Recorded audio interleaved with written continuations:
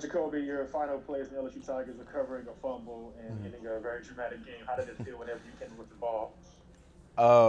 Man, I'm lost for words for that moment. I guess that's a way to end a career at a place. I mean, all I can think about now is just all the things that I experienced here for 4 years, and I mean, you're never gonna get those moments back. So, I mean, I guess to go like to go out that way, I mean, it's really special.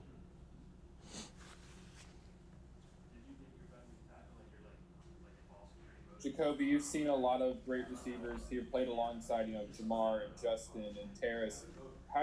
What was it like watching Kayshawn do what he did tonight? Man, I mean, watching him do. Hold on, he'll let him leave. I'm not gonna talk good in front of him. But he's a special receiver, man, and he's got the sky's the limit for him. And like I told him after the game, just get his body right, and he's gonna have a hell of a career ahead of him.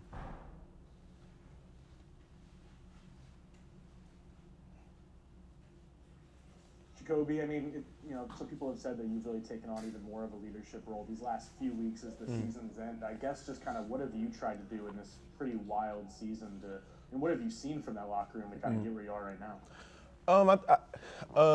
This season was just full of lessons. I mean, for me, it made me mature. Like I said at the beginning of the season, that I'm a sore loser, and when things weren't going right, I got out of character. Just because losing just doesn't sit right with me, and when things, for me, I just basically just got one with God and just asked Him for guidance and patience, and He blessed me with that, and I was able to move forward through the season and just make the most of the finishing the season.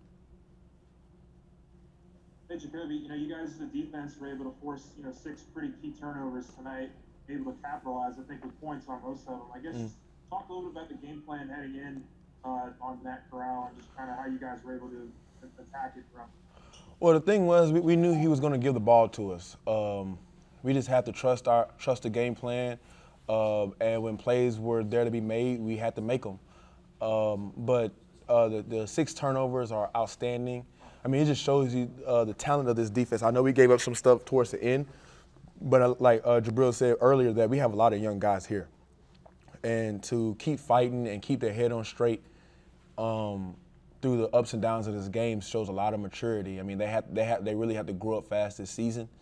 And just like that question, I feel like the program is moving upward just because all the young guys are really maturing, and they have a lot of great talent.